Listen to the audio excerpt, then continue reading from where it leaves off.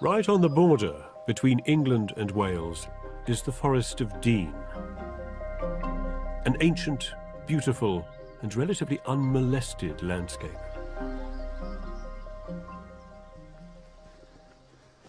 So the question is, how do you get permission to build a significant new house on the side of a hill overlooking an unspoilt, beautiful valley like this?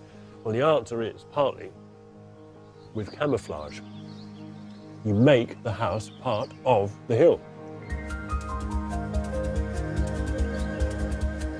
This is Outhouse, a long, low building that projects just one single-storey facade to the open valley.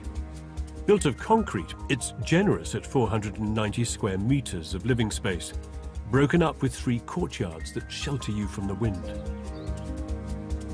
It's home to 2 artists, Michael and Jean, who each have their own studio here. It is a house of 2 halves. At the front are the south-facing living areas, kitchen, dining, living room, and 2 principal bedrooms. Running behind them is a 45-metre-long hallway, almost an interior road, behind which sits the workaday stuff. 2 artist workspaces lit by skylights, a guest bedroom, and a plant room. Those skylights and internal courtyards suck light into the building. Remarkably, given its size, it appears very modest from the outside.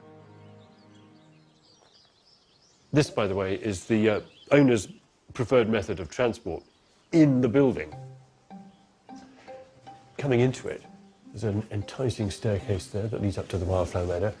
Oh, pretty amazing view out there. And over the threshold, a large, black, charcoal textured box. Look, a garden. And behind that, a kitchen. Next to that, the sitting room, taking in those gobsmacking views.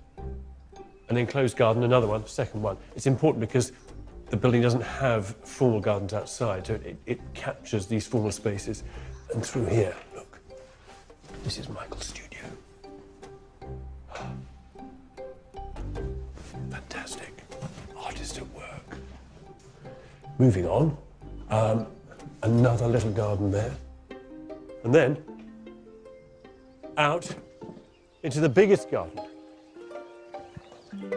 which is where the road stops. This is a big live-work project for the owners to have taken on. So tell me about where you were living and why you moved here.